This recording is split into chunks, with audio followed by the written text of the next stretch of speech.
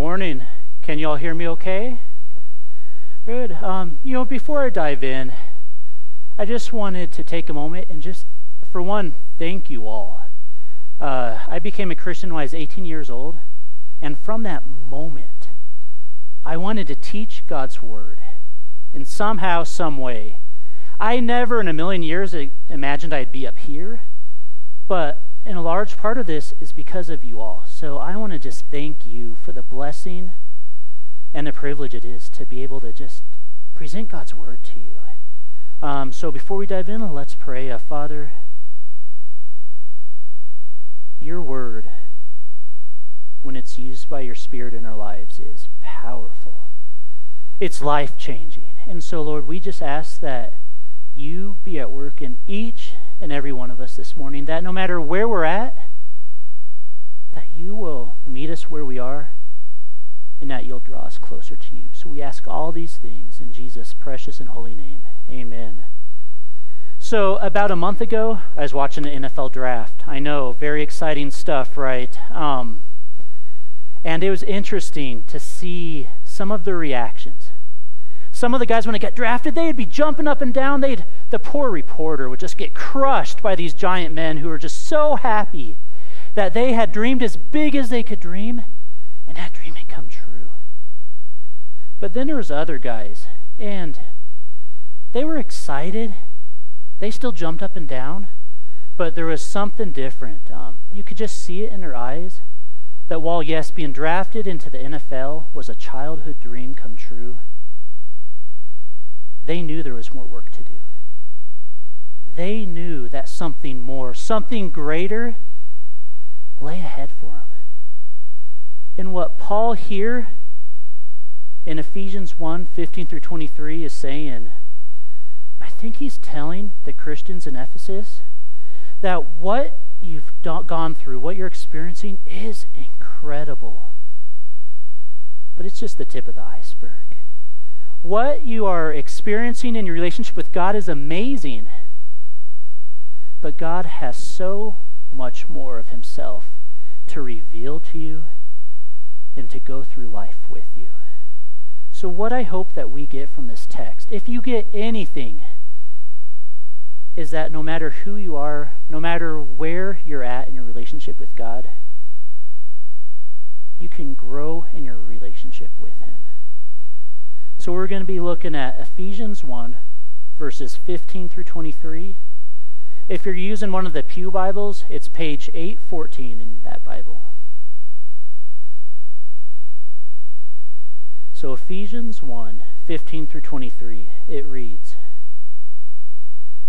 For this reason, because I have heard of your faith in the Lord Jesus and your love toward all the saints, I do not cease to give thanks for you, remembering you in my prayers, that the God of our Lord Jesus Christ, the Father of glory, may give you the spirit of wisdom and of revelation in the knowledge of him, having the eyes of your hearts enlightened, that you may know what is the hope to which he has called you, what are the riches of his glorious inheritance in the saints, and what is the immeasurable greatness of his power toward us who believe, according to the working of his great might, that he worked in Christ when he raised him from the dead and seated him at his right hand in the heavenly places, far above all rule and authority and power and dominion, and above every name that is named, not only in this age, but also in the one to come.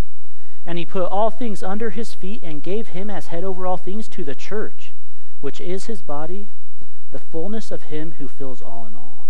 So this is God's word for us this morning. Let's pray. Father, bless us this morning as we open up your word. If any of us here are at a place where we're questioning our faith, where we're struggling, or we're questioning who you are, may your Spirit minister to us this morning. Help us to see who you are more clearly, and in doing so, enable us to trust our lives to you. In Jesus' name we pray. Amen. So the book of Ephesians, it's a letter of encouragement. It was written by the Apostle Paul while he was imprisoned in Rome. And this is written to the Christians in Ephesus, and most likely this letter was to be circulated to the Christians in the surrounding area. And I tell you what, these Christians, They needed encouragement. Ephesus was this port city, this hub of the Roman Empire in Asia. And so there was just a myriad of cults, of different philosophies and different religions.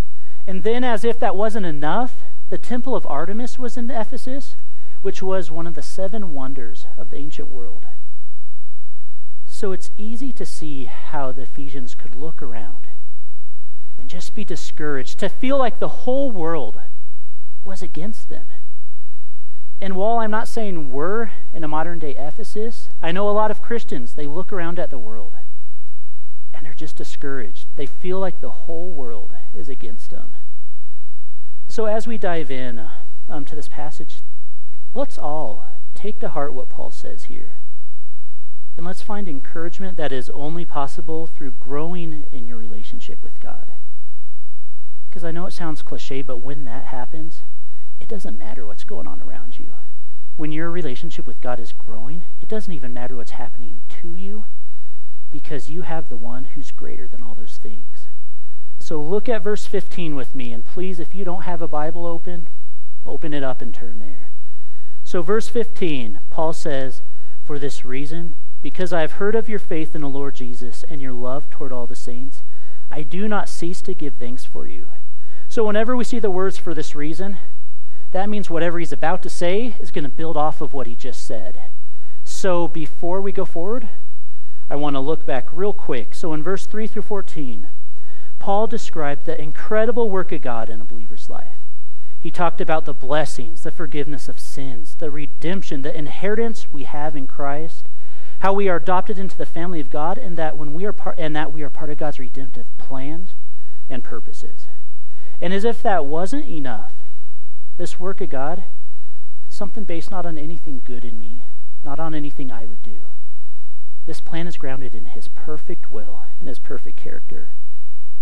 And he also emphasized the fact that all of these incredible things we see about God was part of his plan before the foundations of the earth. So think about it. Before the cosmos were created, God was at work. God was thinking of you. That is incredible. And then, so what Paul is saying in verse 15 when he says, "For this reason, because I have heard of your faith in the Lord Jesus and your love toward all the saints," what he's saying is that everything he had just described, all that amazing and wonderful work of God, Paul is saying, I see that in you. I see that in your faith and in the love that you're showing. What Paul's saying is that the faith and love that you're living out, that's the result of the presence and work of a living God in your life. And Paul knows that even though they're experiencing life in a way they never had before, a freedom, a joy, that there's more. That there are even more riches to be received as one grows in their faith and develops a deeper personal relationship with God. That's why in the second part of verse 16, and then going on to the 17, he wrote, "Remembering you in my prayers, that the God of our Lord Jesus Christ, the Father of glory, may give you the spirit of wisdom and of revelation in the knowledge of him." Paul knows that this continued work of God, this deepening of our faith, happens as the Holy Spirit applies the knowledge of God to our lives. And so this actually leads us to the first point I want to draw out from the text, is that you'll grow in your relationship with God as you increase in your knowledge of God, and it's applied to you by the Holy Spirit. And this is important for us as believers, as followers of Christ, to understand them. And it's why 17 is so important. Paul prays that they are given the spirit of wisdom and revelation in the knowledge of him.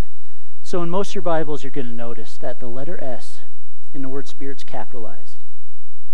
That's showing us that it's the Holy Spirit. It's the third person of the Trinity that's imparting this knowledge, and that this knowledge isn't, facts about how the world works, but it's a knowledge of God himself. And so at this point, I want to acknowledge that Paul's not just saying, Ephesians, I hope you'll learn a lot about God. Paul is talking about a life-transforming, a life-giving type of knowledge that he wants them to grow in.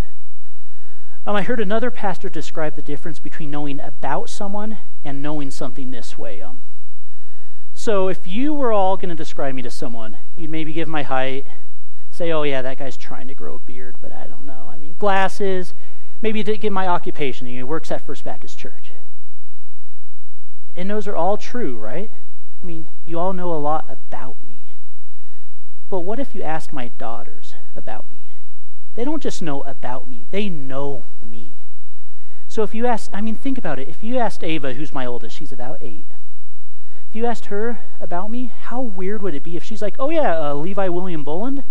Yeah, he went to Lutheran Seminary. His hobby is reading, and he works at First Baptist Church. How weird would that be if that's how she described me as her dad? There would be something fundamentally wrong with our relationship if that's how she knew me. But she doesn't. My daughter knows me. We have a personal relationship.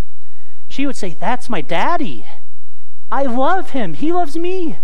We play together. We read together. He'll always be there for me. And that's the type of knowledge that Paul is getting at here. He doesn't want us, he doesn't want the Ephesians to know just about God. He wants us to grow in a knowledge that cultivates a personal relationship with him, and that is something that can only happen if the Holy Spirit is at work in us.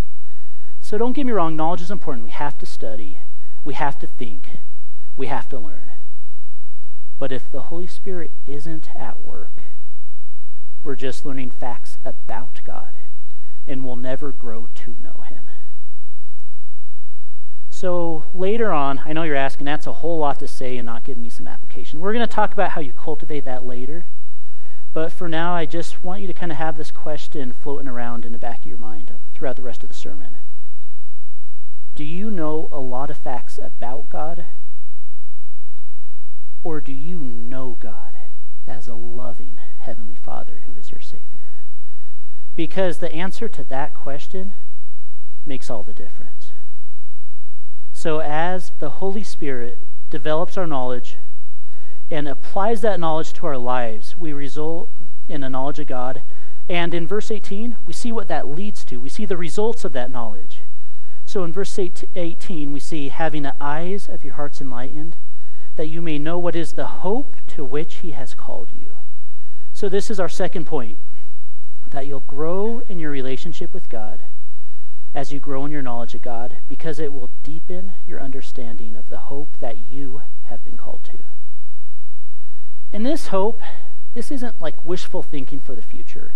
Like, I hope the Broncos have a better season than a 6-10 record last year. But the hope I have in Jesus Christ is something completely different. This hope I have in Jesus, it's a hope that we experience in the present. We live knowing that by trusting in Jesus' life, death, resurrection, and ascension, that we're changed from death and our sins and separation from God to eternal life and reconciliation to him. In this hope, we have the current experience of justification and the ongoing work of sanctification. And I know some of you are like, those are some big words. Well, let me explain. To say we're justified, it means that in God's eyes, we're righteous, we're right and good and pleasing to him. Now don't miss that. In Christ, when God looks at you, he's pleased. It means that we're no longer under the condemnation for our sin, and that we have a right standing before God.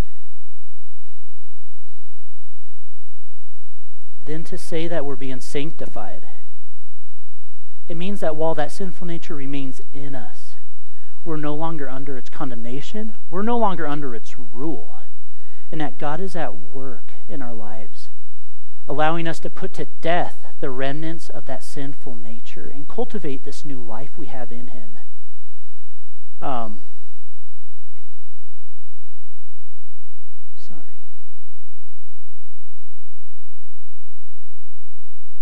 Okay, and I'm stalling here because I didn't want to miss this. You could think of sanctification as bringing your life into what you already are in your justification. And as if that wasn't enough, there's also a future aspect of the hope, in a sense that we can live knowing that one day all sin, all evil, all tragedy, it will be undone and it will be made right. And this includes us. We have the hope that when you place your faith in Jesus for the forgiveness of your sins, you have God's promise that one day that sinful nature that hounds us will be completely done away with, and that we'll be able to truly live as we are created to. So because of the hope we have been called to, we can look at the world and we can acknowledge, like, yeah, the world's messed up. I mean, all you have to do is watch the news to know that things are not as it should be. But know what's even scarier? I mean, if I'm being honest, it's looking at my own heart. It's looking at my own sin. And I can face that and say, yes, that pride, that tendency to wander, that lack of faith, that desire to build a good life that looks good on the outside, but if I'm honest, is a monument to myself and not God. I can face that because while I'm facing a world and while I'm facing my own sin, I can also acknowledge that God has overcome all the sin, that God has redeemed us, that God is at work in us, and that one day justice will reign and all things will be made right. So as you increase in your knowledge of God, you'll deepen your understanding of the hope you have, which will grow your relationship with Him. Next, in verse 18, we see that Paul prays that the Ephesian church grows in the knowledge of the riches of his glorious inheritance in the saints. And so this is our third point, that you'll grow in your relationship with God as you increase in your knowledge of God, because it will deepen your understanding of the inheritance you are to Him. Now that one caught me off guard a little bit, because when I think of like inheritance, I usually think of like what I get, what God gives me because I'm a Christian.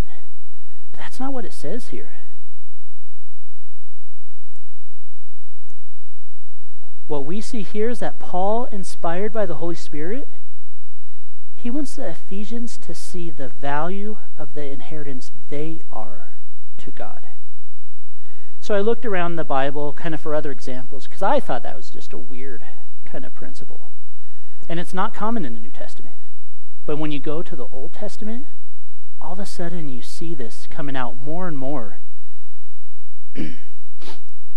And usually when you see this, when people being referred to God as God's inheritance, it's in terms of God delivering people who are separated from Him and who are in some sort of bondage, delivering them from that and reconciling them to Him for His glory.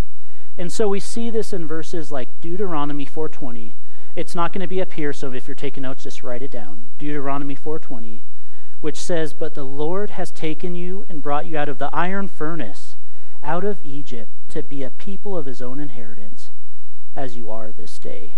So here Moses is reminding the Israelites of what God has done, and that He had saved them for a purpose, which was His glory.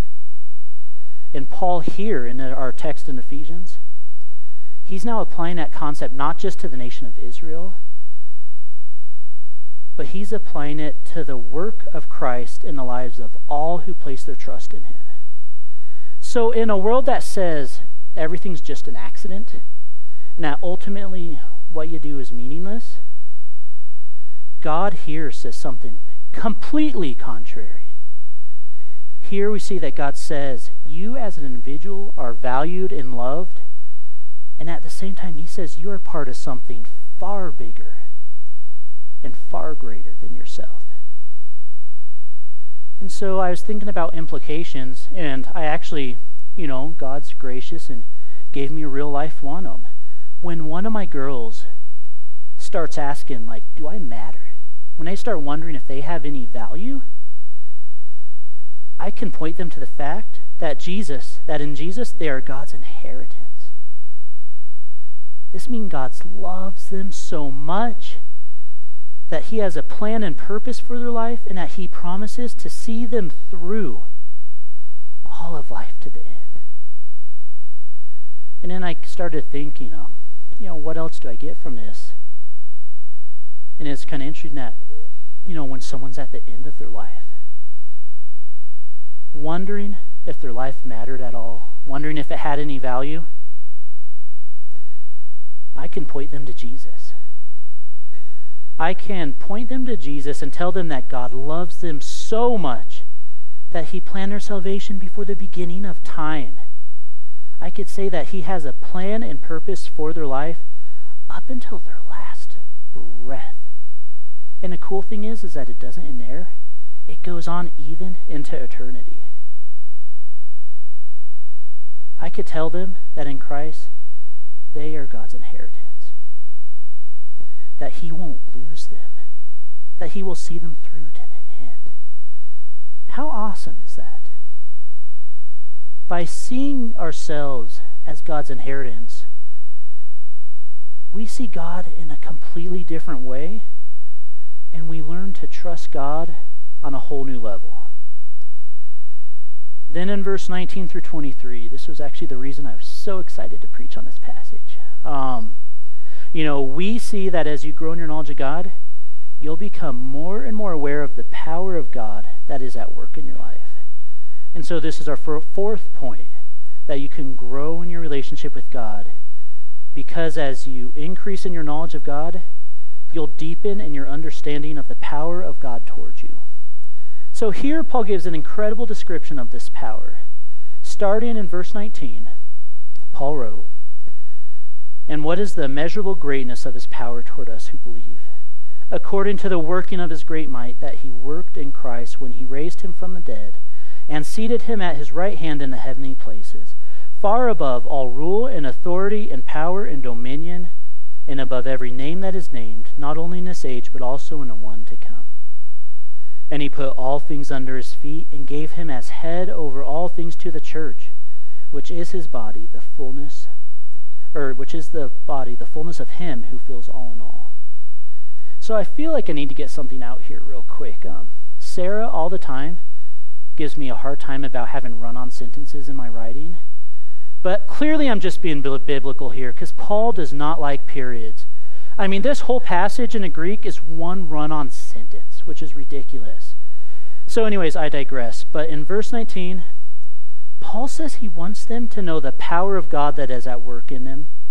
And then in verses 20 through 23, he lays out this incredible description of that power. He's given the Ephesians insight into how awesome and great the power of God truly is. I mean, so many times we think that our personal sin, our circumstances, or something outside of us is so great that we question, can God really overcome this? I mean, if we're being honest, how many of us in here, and you don't have to raise hands, but I tell you, it's going to be more of us than not. How many of us have something in our life right now where we're just praying God breaks through? But we act and we feel and we talk so many times in a way that we don't know if he really is. And yes, intellectually we know God's greater. But when life gets hard, when things outside of your control start knocking you down, it's easy to lose faith. And so if you're there, if you're questioning what's going to happen next, I just want to encourage you, look at verse 19 and just allow that to minister to your soul. So Paul describes this incredible power starting in the second half of verse 19. He wrote, "According to the working of his great might, that he worked in Christ when he raised him from the dead and seated him at the right hand in the heavenly places." So Paul is saying that this power that is at work in you as a believer in Christ,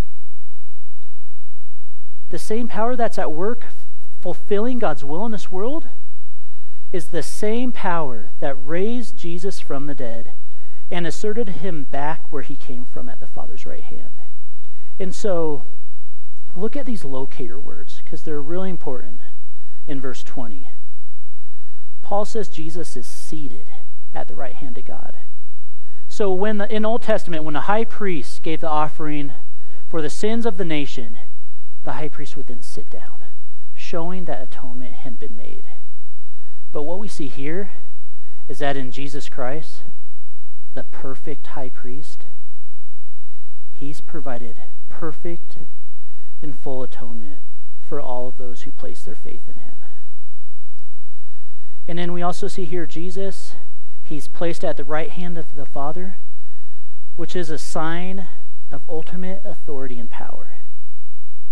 And then when Paul says in the heavenly places, once again he's emphasizing that this authority, this lordship, it's not just over the earth. It's not just over one, if we come up with weird stuff, it's not just over like one dimension. This is over all of the cosmos, whether the physical realm or the spiritual realm. And then when Paul says all rule and authority and power and dominion, this is in verse 21, and above every name that is named, Paul's saying here that Jesus has authority and lordship over every person and everything, whether spiritual or physical. And keep in mind that power is only as good as the authority of the one who yields it. And when it comes to Jesus, he's unmatched in both categories. Then Paul writes, not only in this age, but also in the one to come. So once again, Paul is just clarifying, in case we haven't gotten it by this point, that whether it's here on this earth right now, or whether it's in the new heaven and new earth, Jesus rules and reigns. And remember that this is a letter of encouragement. So like the Ephesians, we can learn, right? And we see this awesome power. But when we look around us, we're like, well, what's going on? If God is so great, why do things sometimes look so horrible?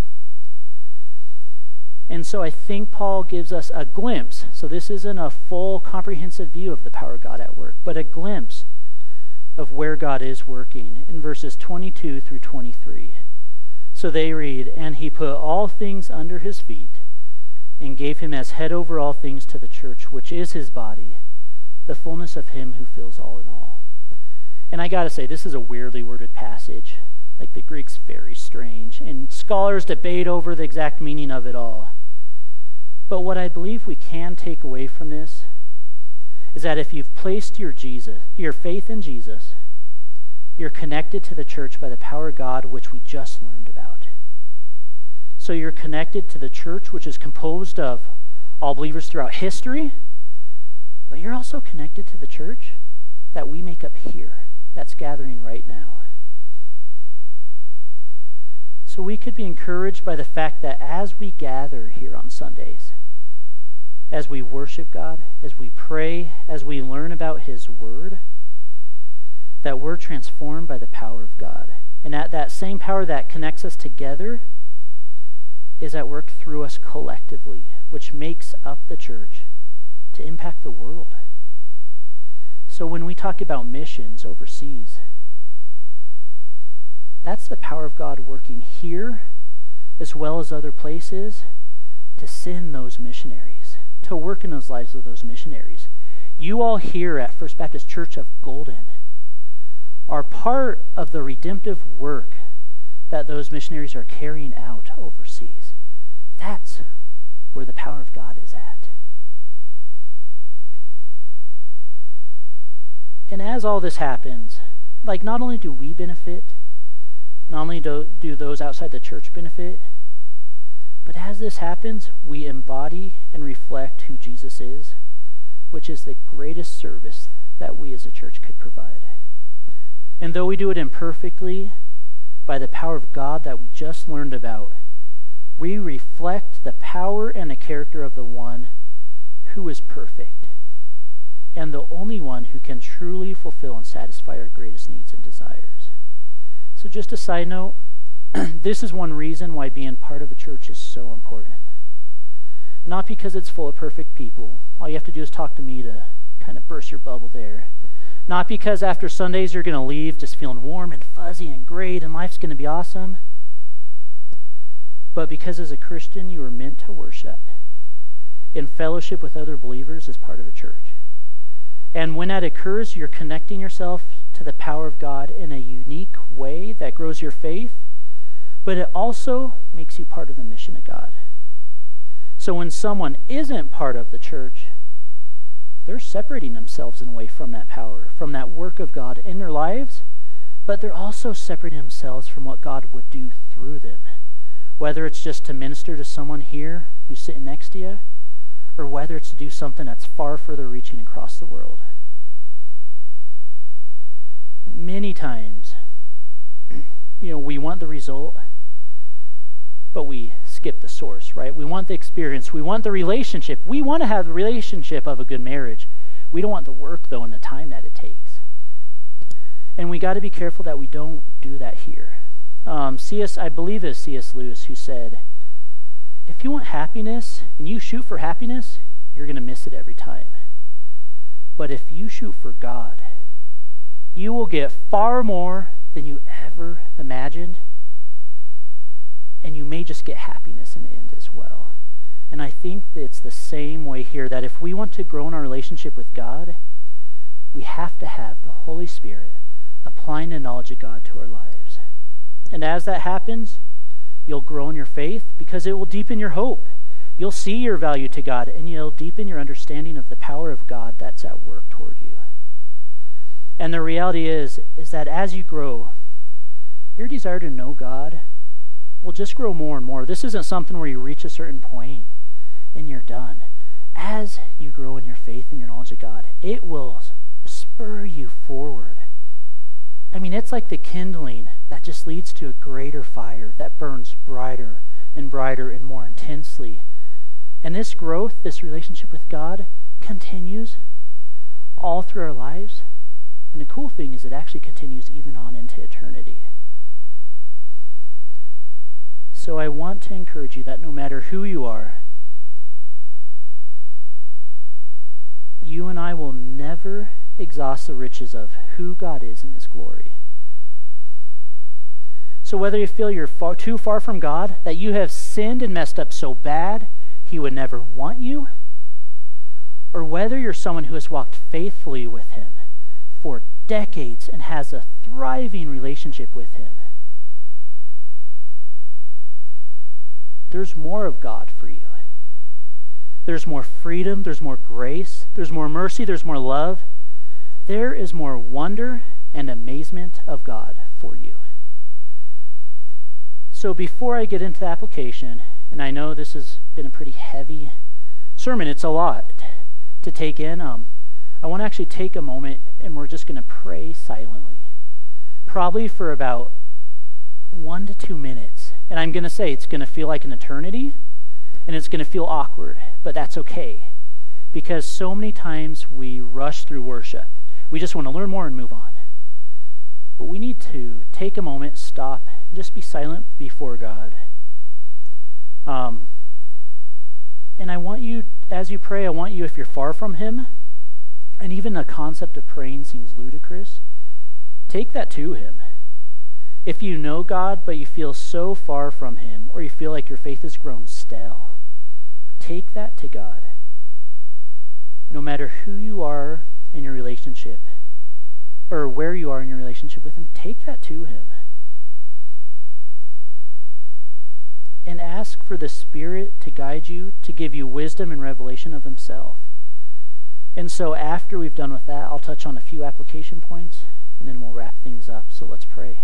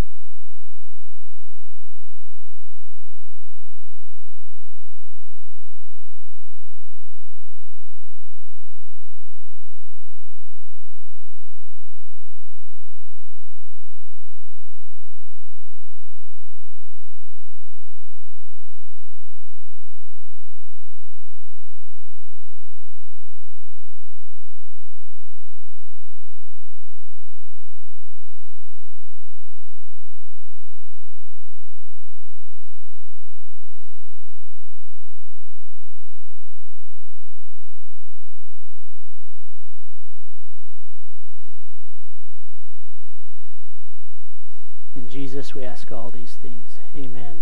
I showed a little grace and mercy as a minute and a half. But, so what do we do? How do we cultivate this type of life-transforming, life-giving knowledge? I think the first thing we do is we have to pray.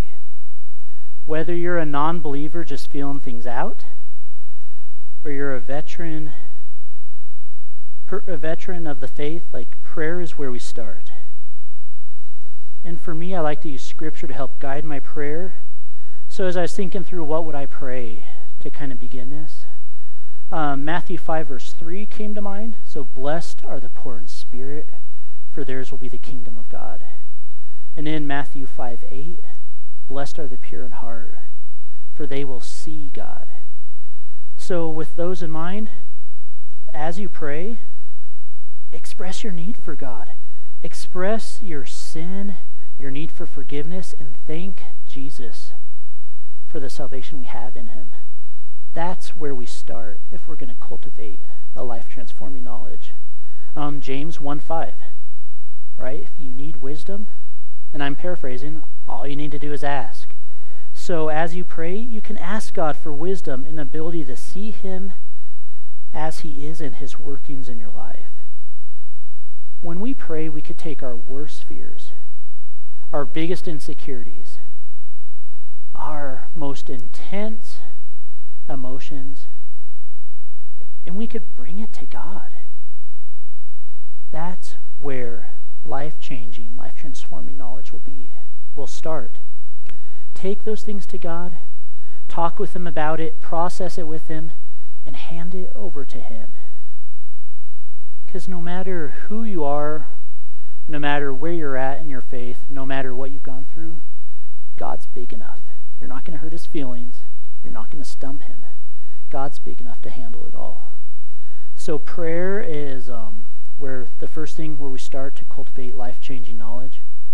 And the second one's going to be a shocker, I know, but the second way we grow in our knowledge of God is through being in God's Word, but challenging ourselves to think deeply about Scripture. I know this is like the most unshocking statement, a pastor saying pray and read your Bible, right? But it's true, and we've kind of sold ourselves as a church, not the church here, but as Christians, we've sold ourselves short. It's almost like a running gag. Oh yeah, I don't pray enough, I should pray more. And oh, I'm not in God's Word, I should be. But then nothing changes. We've almost accepted less than what God wants from us. We've made it okay. And so I just want to encourage you, pray and be in God's Word, because Jen Wilkin, who's an incredible Bible teacher, she says, if you want to feel deeply about God, you have to learn to think deeply about him. And that's true. We have an inexhaustible treasure trove of revelation from God of who he is and what his redemptive plan is here. Right at our fingertips.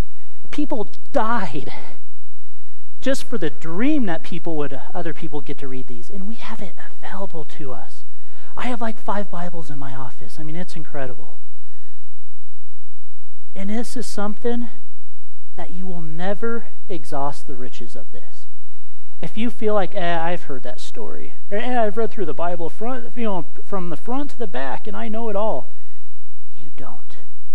There is always something more for you. I would be bold to say that there is something more for you of God on every single page that you could gather over the rest of your life, and you'll only be scratching the surface of what's in here. So as we prayerfully study God's Word, our minds will be transformed by the Spirit, which will grow your relationship with God, and that's going to affect every area of your life.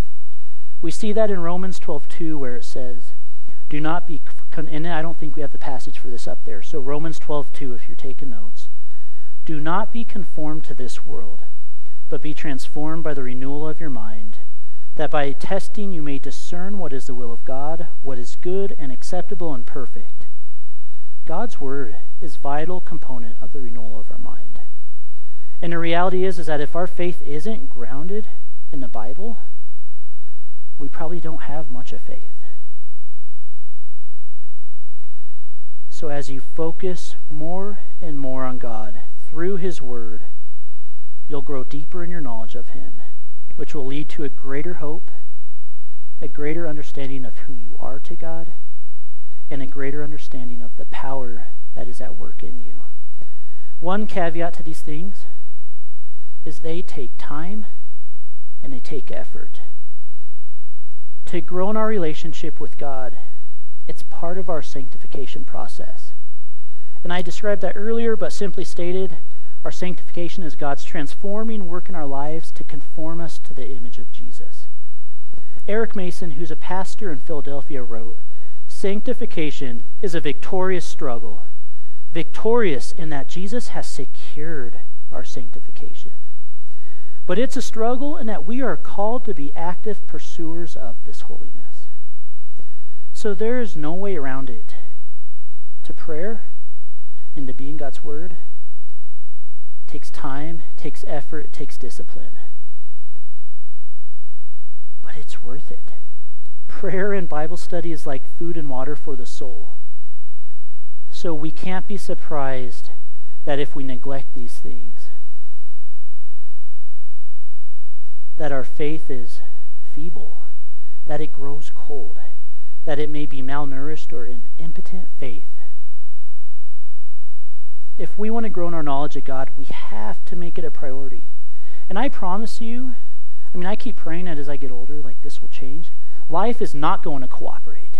It's just not. There is always 1,000,001 things that I need to do as opposed to pray and read the Bible. And I'm a pastor. I get paid to do those things. But I worked for the state for many years, so I know how it is when your job isn't centered around these things as well. So if it's hard for me, imagine how it is for everyone else.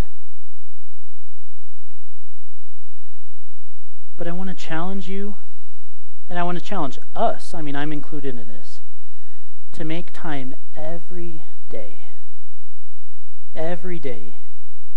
to spend time in God, in prayer and God's Word. And if you're so busy that you can't do that, I gently exhort you. You need to change your life. You need to change your schedule so that you're less busy. And I say that with the utmost sensitivity and understanding and love. Please don't mishear me. And I could hear people say, like, you don't know my schedule. You don't know what's going on in my life. There is no way I could do that. And you're right. Like, I don't know you. I don't know what's going on in your life. But I do know that anything, and I promise you, anything pursued at the expense of your faith and your relationship with God is just not worth it. I'm sure we could bring testimony after testimony of people who will share that same sentiment and share that it's not worth the sacrifice.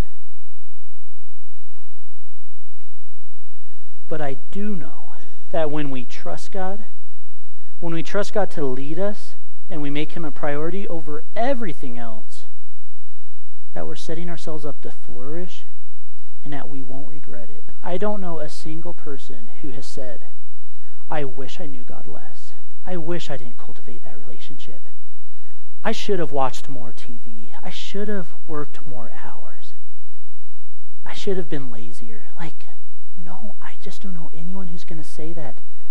But I know tons of people who wish they would have cultivated that relationship with God more, who are reaping the benefits down the road of what happens when that doesn't happen. And they would say, I wish I worked less hours. I wish I disciplined myself more. So I promise you, you will flourish in God's terms, not the world's sense, and you will not regret it if you do. What we see here in Ephesians 1, 15 through 23, it's not promised experience. It's not prosperity that leads to accomplishment of all your dreams so that you could just be you and fully realized. What we see here in Ephesians 1:15 through 23 is that as you grow in your knowledge of God, which is applied to you by the Holy Spirit, yes, you're not guaranteed wealth, success, or struggle-free life, but you receive something far greater. You receive more of God himself, and I promise you, it's worth it. Let's pray. Father, we're amazed at who you are. Words can't express the awe and wonder of your grace and your love and your mercy, of your justice, of your majesty and glory. But what we ask is that we can just grow in our knowledge of you and have it cultivate a deep personal relationship, Lord. Meet us this morning, no matter where we're at, and just show us just a little bit more of who you are, and grow our faith just a little bit more, that we can take those next steps in our lives so we may continue to cultivate the incredible faith that comes with knowing you. In Jesus' name we pray. Amen.